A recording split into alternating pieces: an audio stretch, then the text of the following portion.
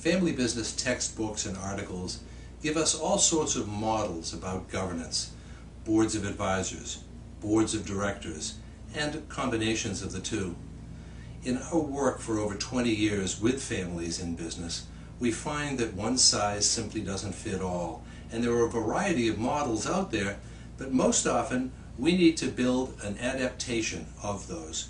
We work with our clients to develop a family business governance structure that's right for them and unique for their own needs. Check out the Family Business Resource Center on the link below and you'll learn more.